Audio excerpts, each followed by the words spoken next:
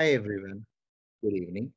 ఈరోజు సెషన్‌లో మనము ఒక రియల్ టైమ్ ప్రాజెక్ట్ మనకి ఎట్లా ఉంటది? మన వర్కింగ్ ఎట్లా ఉంటాయి? రియల్ టైమ్ ప్రాజెక్ట్స్ గురించి ఏమేం చేయాలి? ఈ డీటెయిల్స్ అన్నీ కూడా we will study from our end అండి. సో, రియల్ టైమ్ ప్రాజెక్ట్ దేని గురించి మనం చూస్తాము అంటే లెబీ.కామ్ అని ఒక పర్టిక్యులర్ వెబ్‌సైట్ గురించి మనం చూస్తాం మాట.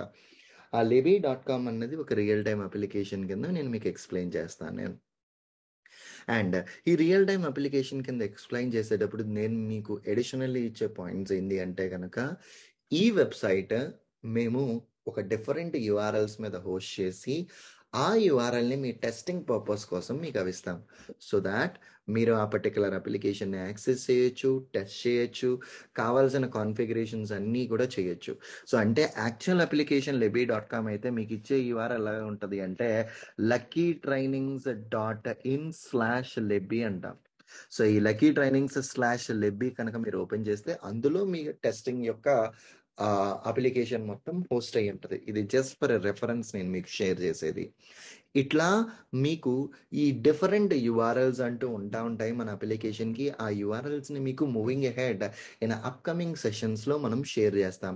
ఏ యూఆర్ఎల్ని యూస్ చేసి మీరు అప్లికేషన్ యాక్సెస్ చేయొచ్చు, ఏ user name and A password use చేసి మీరు అప్లికేషన్లోకి లాగిన్ అవ్వచ్చు, ఈ డీటెయిల్స్ అన్నీ కూడా మూవింగ్ అహెడ్ చేస్తాం. సో దీన్ని బట్టి మీకు ఏమవుతుంది అంటే మేము ఇక్కడ సెషన్స్లో ఏమైతే ఎక్స్ప్లెయిన్ చేస్తున్నామో మీరు డైరెక్ట్లీ ఆ అప్లికేషన్ మీద ఇంప్లిమెంట్ చేయొచ్చు, which is a real world application for your practice. And then దాని తర్వాత ఫస్ట్ ఈ ప్రాజెక్ట్ గురించి మనం తెలుసుకునే ముంగట మోస్ట్ ఇంపార్టెంట్ థింగ్ తెలుసుకోవాల్సింది ఏంటి అంటే రిక్వైర్మెంట్. అసలు ఆ రిక్వైర్మెంట్ అంటే ఏంటి అన్నది మనకి ఫస్ట్ తెలియాలండి. ఒక చిన్న ఎగ్జాంపుల్ ఎట్లా చెప్పాలి అంటే, మీరు ఒక మొబైల్ షాప్కి వెళ్ళారండి, ఒక బిగ్సీ అన్న మొబైల్ స్టోర్కి వెళ్ళారు. బిగ్సీ అన్న మొబైల్ స్టోర్లో ఒక 20 to 30 సేల్స్ ఎగ్జిక్యూటివ్స్ ఉన్నారు మీరు వెళ్ళిన బ్రాంచ్లో. మీరు వెళ్ళడంతో ఒక పర్సన్ మీకు అప్రోచ్ అవుతాడు. సార్ మీ నీడ్ ఏంటి, మీ రిక్వైర్మెంట్ ఏంటి, ఎంత బడ్జెట్ పెడదాం అనుకుంటున్నారు, ఏ మొబైల్ కొందాం అనుకుంటున్నారు, ఎప్పుడు కొందాం అనుకుంటున్నారు, మీ రిక్వైర్మెంట్స్ ఏంటో మాకు చెప్పండి, దానికి తగ్గట్టుగా మేము ప్లాన్ చేస్తామంటారు. అంటే దాని యొక్క మీనింగ్ ఏంటి అంటే, మీకు మా సైడ్ నుంచి ఏం కావాలో మీరు చెబితే దానికి తగ్గట్టుగా అప్రాప్రియేట్ ఇన్ఫర్మేషన్ నేను మీకు చెప్తాను అని వాళ్ళు మనకి అప్రోచ్ అవుతారు.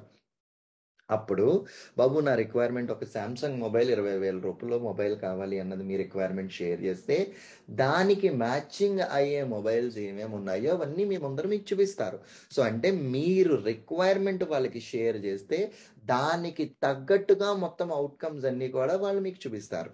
అదే రియల్ వరల్డ్లో ప్రాజెక్ట్ దగ్గరికి వచ్చేసరికి ఏమవుతుంది అంటే, ఒక కస్టమర్ కంపెనీకి తన రిక్వైర్మెంట్స్ షేర్ చేస్తే కంపెనీ ఆ రిక్వైర్మెంట్స్ అన్నిటిని డెవలప్ చేసి, ఆ డెవలప్ చేసిన రిక్వైర్మెంట్స్ అదే కంపెనీలో టెస్టర్ టెస్ట్ చేస్తాడు. ఇప్పుడు ఒక టెస్టర్ ఒక పర్టికులర్ రిక్వైర్మెంట్ని టెస్ట్ చేయాలి అంటే ఆ టెస్టర్కి ఫుల్లీ రిక్వైర్మెంట్ అర్థం కావాలి. ఎగ్జాంపుల్లో మీరు స్టోర్కి వెళ్ళినప్పుడు మీ యొక్క బడ్జెట్ చెప్పకుండా ఆ షాప్ వాళ్ళకి, మొబైల్ స్టోర్లో ఉన్న ఎగ్జిక్యూటివ్కి మీ బడ్జెట్ చెప్పకపోతే తనకి ఏం చూపించాలో అర్థం కాదు. ద సిమిలర్ వే, ఎవరైతే అప్లికేషన్ని టెస్ట్ చేస్తున్నారో వాళ్ళకి ఖచ్చితంగా అప్లికేషన్ యొక్క రిక్వైర్మెంట్స్ అర్థం కావాలి. అప్పుడు మాత్రమే వాళ్ళు ఆ అప్లికేషన్ని ఎఫెక్టివ్ వేలో టెస్ట్ చేయగలరు. సో బాటమ్ లైన్ ఇక్కడ మనం చూసే రిక్వైర్మెంట్స్ ఇట్ సెల్ఫ్ దాని మీనింగ్ ఏంటి అంటే, ఒక కస్టమర్ కంపెనీకి ఏం కావాలి అని షేర్ చేసే మొత్తాన్ని రిక్వైర్మెంట్స్ అంటారు. ఈ పర్టికులర్ అప్లికేషన్ సిచ్యువేషన్లోకి వచ్చేసరికి సురేంద్ర అన్న పర్సన్ ఈ వెబ్సైట్ సమ్ ఎక్స్ అన్న కంపెనీతో డెవలప్ చేపించారు. సో ఈ రిక్వైర్మెంట్స్ అన్ని ఎవరి దగ్గర నుంచి వెళ్తాయి, సురేంద్ర దగ్గర నుంచి ఆ ఎక్స్ అన్న కంపెనీకి వెళ్తాయి. సో ఇప్పుడు ఈ పర్టికులర్ అప్లికేషన్ టెస్ట్ చేసే మీరందరూ కూడా ఆ కంపెనీ తరపున వర్క్ చేస్తున్నట్టు. Just for a reference. So నేను ఆ కంపెనీ వాళ్ళకి ఏం చెప్తాను అంటే, బాబు నాకు ఒక వెబ్సైట్ కావాలి, ఆ వెబ్సైట్లో నేను చెప్పే ప్రతి కోర్సు నాకు ఆ వెబ్సైట్లో కావాలి, నేను ఆ వీడియోస్ని అమ్మాలి. అండ్ మేజర్ రిక్వైర్మెంట్ ఏంటి అంటే, ఆ వెబ్సైట్లో నేను ఇచ్చే కోర్సు 10 రూపీస్ దగ్గర నుంచి స్టార్ట్ అయ్యి 300 రూపీస్ వరకు మాత్రమే ఉండాలి. ఇది నా మేజర్ రిక్వైర్మెంట్ అని నేను ఆ కంపెనీకి, డెవలప్ చేసే కంపెనీకి ఇస్తా.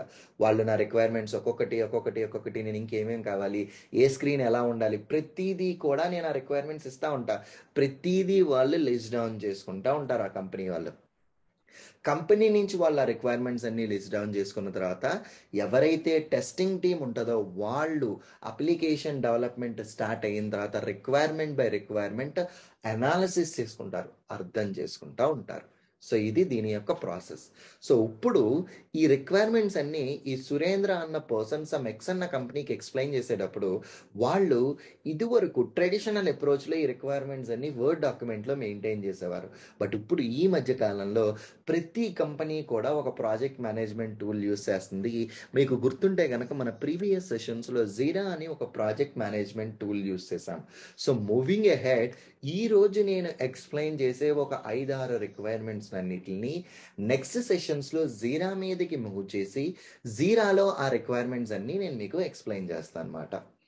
Okay, perfect. సో ఇప్పుడు మన రియల్ టైం అప్లికేషన్ మీద క్లారిటీ ఉన్నది అండ్ రిక్వైర్మెంట్ అంటే ఏంటో మనకి తెలిసింది కాబట్టి let me open this requirements document. As said ఈరోజు రిక్వైర్మెంట్ డాక్యుమెంట్ సింపుల్ ఎక్సెల్ ఫైల్లో చూపిస్తున్నాను. నెక్స్ట్ సెషన్లో వీటిని మనం జీరాలోకి మూవ్ చేస్తే ఎట్లా ఉంటాయో చూద్దాం.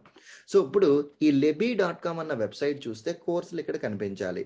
ఈ కోర్సులు కనిపించాలి అంటే ఎవరైతే బయట నుంచి దీన్ని ఓపెన్ చేస్తారో వాళ్ళని మనం స్టూడెంట్ కింద కన్సిడర్ చేస్తాం. So student set of requirements అన్నీ ఇక్కడ లిస్ట్ డౌన్ చేసి పెట్టాను అనమాట. అరౌండ్ 20 రిక్వైర్మెంట్స్ ఇక్కడ స్టూడెంట్కి ఉన్నాయి. ఫస్ట్ రిక్వైర్మెంట్ ఏంటి అంటే ఒక స్టూడెంట్ ఈ వెబ్సైట్ని కనుక ఓపెన్ చేస్తే హోమ్ పేజ్ ఎలా ఉండాలి? హోమ్ పేజ్ స్టార్టింగ్లో హెడర్ ఉండాలి, దాని పక్కనే స్లైడర్ ఉండాలి. ఇదిగో హెడర్ ఉంది, దాని పక్కనే ఇదిగో ఇలా స్లైడర్, ఇలా చిన్న మెసేజ్ ఇలా వెళ్తా ఉండాలి అన్నది ఒక రిక్వైర్మెంట్. అట్లానే ఆ హోమ్ పేజ్లోనే బ్యానర్స్ అండ్ దాని అప్డేట్స్ ఉండాలి. బ్యానర్ అంటే ఇదండి. సో ఇక ఇక్కడ ఇది కనిపిస్తుంది కదా మీకు, ఇక్కడ అప్డేట్స్. సో ఒక్కొక్క అప్డేటు నేను ఏదేదైతే నా వెబ్సైట్కి వచ్చే యూజర్స్కి చెప్పాలి అనుకుంటున్నానో ఇక్కడ ఒక్కొక్క బ్యానర్ కింద రిప్రజెంట్ చేస్తున్నా. ఇక్కడ బ్యానర్ కన్సిడర్ చేస్తే ఫస్ట్ బ్యానర్ 95% అన్ని కోర్సెస్ మీద ఆఫ్ ఉంటుంది. మీకు ఏమైనా పేమెంట్లో ఇష్యూస్ వస్తే నాకు ఈమెయిల్ డ్రాప్ చేయండి. వాట్సాప్ ఇంటిగ్రేషన్ మనం దీంట్లో చేస్తున్నాము. ఈ బ్యానర్స్ మీద ఒక్కొక్కటి ఒక్కొక్క అప్డేట్ మెన్షన్ చేస్తున్నా. అండ్ ఈ బ్యానర్స్ తర్వాత ఈ హోమ్ పేజ్ని కొంచెం కిందకి స్క్రోల్ చేస్తే hour trending courses, top testing courses, free courses, 3 different sections ఉన్నాయి. ట్రెండింగ్ కోర్సెస్లో కొన్ని కోర్సెస్ ఉన్నాయి, ఫ్రీ కోర్సెస్లో కొన్ని ఉన్నాయి, టాప్ టెస్టింగ్ కోర్సెస్లో కొన్ని కోర్సెస్ ఉన్నాయి. అండ్ ఆ కోర్సులో ఏ కోర్సు మీరు క్లిక్ చేసినా సరే కోర్సు యొక్క డీటెయిల్స్ పేజ్కి వెళ్ళిపోవాలి. ఆ కోర్సులో మీరు ఏ కోర్సుని క్లిక్ చేసినా సరే కోర్సు యొక్క డీటెయిల్డ్ పేజ్కి వెళ్ళిపోవాలి. And that's fine.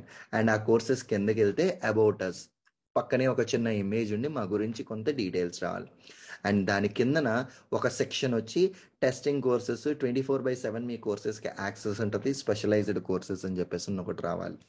Become an instructor అన్నది చిన్న ట్యాబ్ ఉండాలి, రిజిస్టర్ ఏ స్టూడెంట్ అన్నది ఇంకొక ట్యాబ్ ఉండాలి, యూజర్ యొక్క టెస్టిమోనియల్స్ ఉండాలి, అండ్ చివరి ఆఖరిన ఫుటర్ ఉండాలి.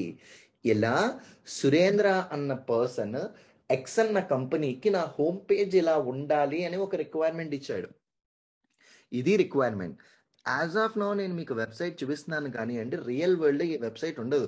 సురేంద్ర అన్న పర్సన్ ఈ రిక్వైర్మెంట్ షేర్ చేసినప్పుడు కంపెనీ వాళ్ళు ఇట్లా డ్రాఫ్ట్ చేసి మాత్రమే పెడతారు, డ్రాఫ్ట్ చేసి పెట్టారు. And home page header navigation అంటే చెప్తుంది ఒక లింక్ని మనం అక్కడ ఉన్నదాన్ని మనం క్లిక్ చేస్తే అప్రాప్రియేట్ పేజ్కి వెళ్తుందా లేదా అన్నది మనం చెక్ చేసుకున్నాం. హోమ్ పేజ్ స్లైడర్లో మనం ఇచ్చిన అప్డేట్స్ కరెక్ట్గా వస్తున్నాయా లేదా అన్నది ఒక రిక్వైర్మెంట్. అవర్ ట్రెండింగ్ కోర్సెస్ కానీ టాప్ టెస్టింగ్ కోర్సెస్ కానీ ఫ్రీ కోర్సెస్లో కానీ అక్కడ రెస్పెక్టివ్ కోర్సులు వస్తున్నాయా లేదా అన్నది క్రాస్ చెక్ చేసుకోవాలి. హోమ్ పేజ్ నుంచి మీరు ఏ కోర్సుని క్లిక్ చేసినా సరే దాని యొక్క కోర్సు డీటెయిల్స్కి వెళ్తుందా లేదా, హోమ్ పేజ్లో సర్చ్ కీవర్డ్ ఇచ్చి మీరు కొడితే సర్చ్ రిజల్ట్స్ వస్తున్నాయా లేదా, అండ్ సర్చ్ రిజల్ట్స్ నుంచి మీరు కోర్సు డీటెయిల్స్ స్క్రీన్కి వెళ్తున్నారా లేదా అన్నది ఇవి డిఫరెంట్ సెట్స్ ఆఫ్ రిక్వైర్మెంట్స్. రఫ్లీ ఇవన్నీ కూడా 10 డిఫరెంట్ రిక్వైర్మెంట్స్. అంటే సురేంద్ర ఈ 10 రిక్వైర్మెంట్స్ స్టూడెంట్ ఇలా ఓపెన్ చేస్తే ఇలా ఉండాలి అని సమ్ ఎక్స్ కంపెనీకి ఇస్తే ఆ ఎక్స్ కంపెనీ ఇట్లా ఒక ఎక్సెల్ ఫైల్లో డాక్యుమెంట్ చేశారు. సో యూజువల్లీ ట్రెడిషనల్ వేలో వర్డ్ డాక్యుమెంట్లో డాక్యుమెంట్ చేసి పెడతారండి. బట్ ఇప్పుడు నాకు ఈజీగా ఉండడం కోసం నేను ఒక ఎక్సెల్ ఫైల్లో ట్రాప్ చేసి పెట్టా. ఎనీవేస్ మనం ఈ ఎక్సెల్ ఫైల్లో ఉన్న ఈ డాక్యుమెంట్స్ని ఎట్లాగో యూస్ చేసుకోము, వీటిలన్నిటిని కూడా మనము we are going to move in to జీరా కదా. సో ఒకదాని తర్వాత ఒకటి మనం జీరాలోకి మూవ్ చేసుకుంటాం కాబట్టి we will see it there. But ఇది స్టూడెంట్ యొక్క రిక్వైర్మెంట్స్ అండి on a high level. First 10 requirements student యొక్క పోర్టల్కి సంబంధించిన రిక్వైర్మెంట్స్ మాట. Okay, perfectly all right. Next సెషన్లో డిఫరెంట్ సెట్స్ ఆఫ్ రిక్వైర్మెంట్స్ గురించి మనం స్టడీ చేద్దాం. Okay, thank you, bye.